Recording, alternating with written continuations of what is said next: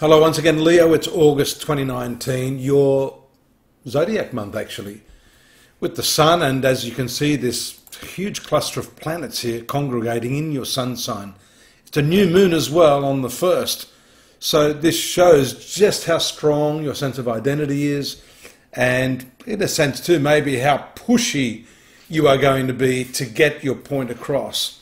But not necessary, because you know this position of the sun, your ruler, here in this period of the year usually brings with it just a natural attraction by others and an ability to, minimally do what you have to, attract the right sort of opportunities in your life.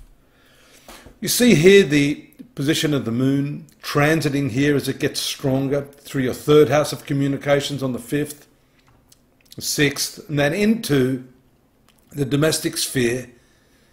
A few little hard aspects along the way here, but this entry into the 4th house is very much a domestic aspect. Some unexpected events may happen here while it transits opposite Uranus.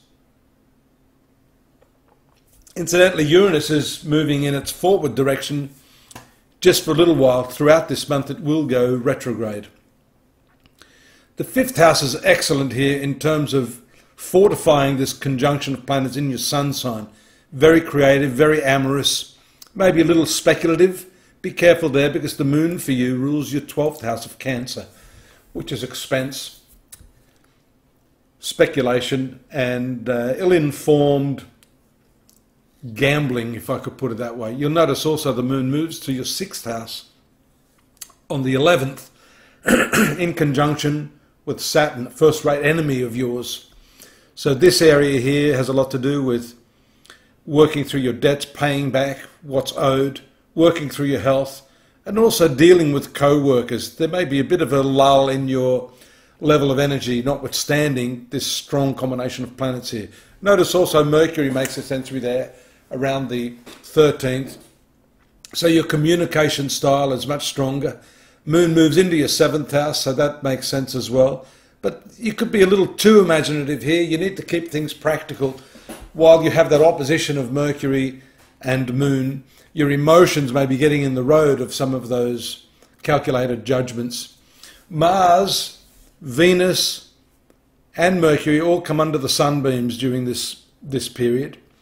And you'll see here that this can affect the affairs of what these planets rule. Mars for you is your 9th house of higher learning, legal matters and travels, as well as a domestic circumstance. And we already talked about the transit of the moon here. We also notice here the movement of the moon through the 7th house here around the 15th, and that you'll see here on the 16th, the opposition to Mars can create some disputes and differences of opinion.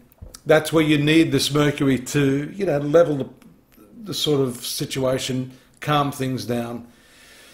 The idealistic Neptune conjunction here is important for matters of intimacy. If you've had some problems there, as I mentioned, that can be smoothed over. It's also got to do with getting real about your banking, your finances, your taxes, all of those things that are ruled by this 8th house. Take a look also here as the moon transits through this 9th house of Mars. Mars makes its move into your 2nd house of finance, income, and your value system as well. And as I said earlier, you're going to see a shift from this me, self, the identity, which is likely under that new moon, to a more pragmatic approach in your affairs in the 2nd half, rather the last 10 days of the month. Here's Venus making its way here. And then you'll notice also around the 23rd, 24th, the entry of the sun into this same area.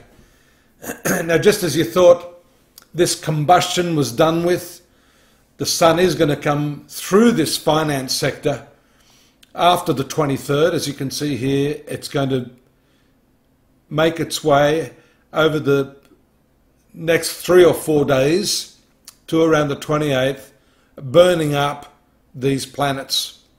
And That's a problem because, as I mentioned earlier, the affairs of those houses that are ruled by these planets will start to unsettle you and be a cause for concern. Venus is your profession, Mars is your domestic, and also your legal sector. It's also got to do with your belief systems.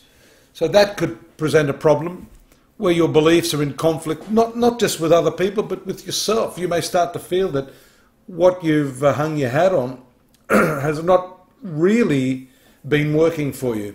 And so these last few days of the month, I think, will be very telling, especially when Mercury enters here too. There's going to be the full weight of these planets and then the moon as well. And interestingly, the very last day of the month finishes up on this financial note with another new moon, two of them in the same month,